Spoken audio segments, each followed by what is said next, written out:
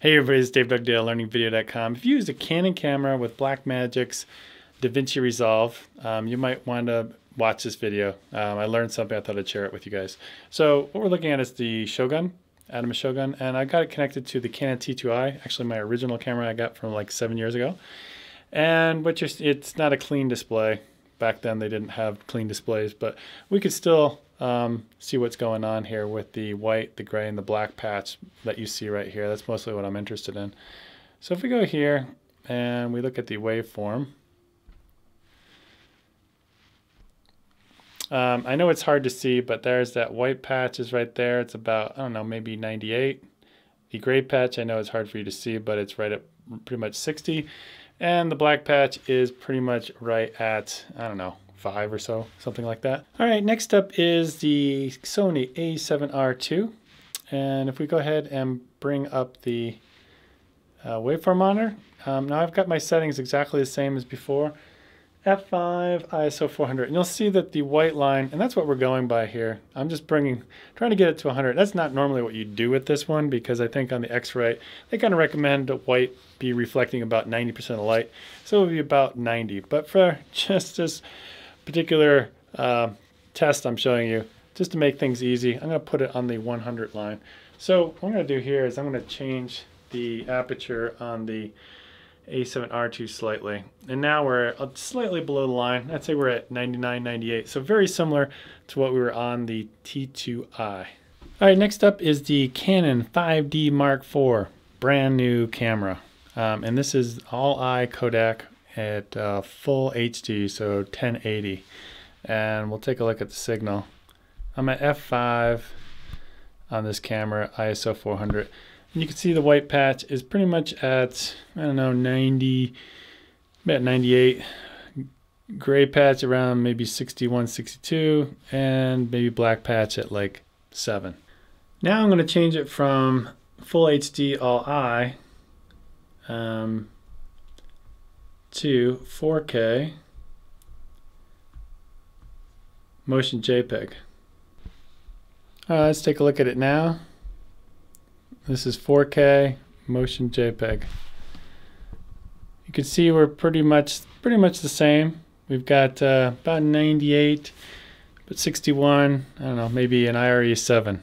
All right, now we're in DaVinci Resolve. This is the chart which I cropped in on. This is the resulting waveform. We're in the color tab. This is the Sony a7R II 4K 1080. Doesn't make any difference. This always looks the same, and it matches exactly what we saw in the Shogun. About 99, 55, and about, I don't know, 7 for these white, gray, and black patches you see here. So let's move on. Now we've got the 5D Mark IV 4K motion JPEG. We see something different here.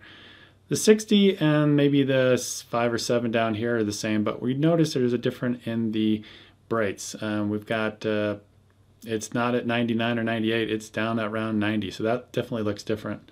Let's move on. It's different Kodak. This is the 5D Mark IV all-eye. This is full HD. This looks right, this looks right, but down here, that doesn't look right. Where's our black? It's below 0. What is it, at like a -5? So something's odd there. And then when we go to the Canon T2i full HD, we see the exact same thing basically. So what I'm going to do is I'm going to go back to the Edit tab.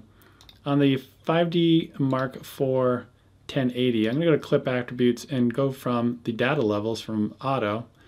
I'm going to go to Full. And we'll do the same thing to the T2i. Go to Full.